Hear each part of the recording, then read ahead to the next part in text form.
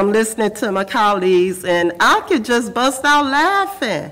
Oh my God. I'm sitting here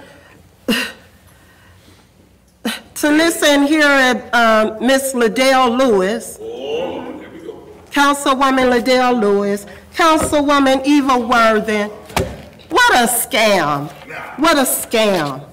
I'm just going to break it down.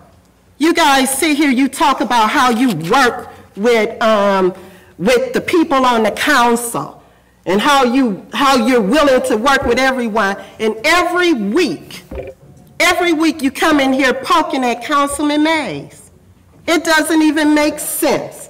Yeah, you can look at me like that. I'm talking about you. And I was on Facebook the other day, and I saw where you put, someone had a post of Mr. Mays in Dallas or whatever, and then you commented Serenity House.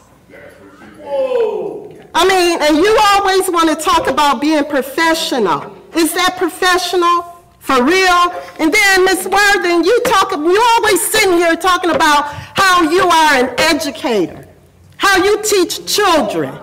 Act like it. I do. You sat here and you called me ghetto. Did your students see that TikTok? Maybe I should come over to the school and let them know. Oh yeah. That's right. That's right. I'm tired of it. I'm on literacy teacher too. All right. Hypocrites. Please come. Hypocrites. You are a hypocrite. All right, Ms. Winfrey Carter, your time is up. Thank